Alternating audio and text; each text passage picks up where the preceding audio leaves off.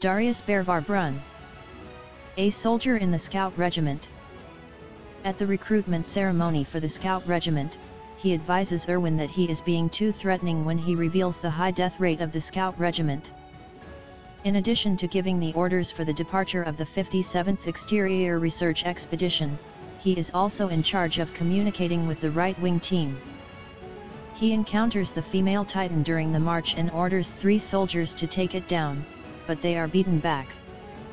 Sensing the danger of the female Titan, he attempts to leave the front line to report on the situation, but is kicked to death with his horse.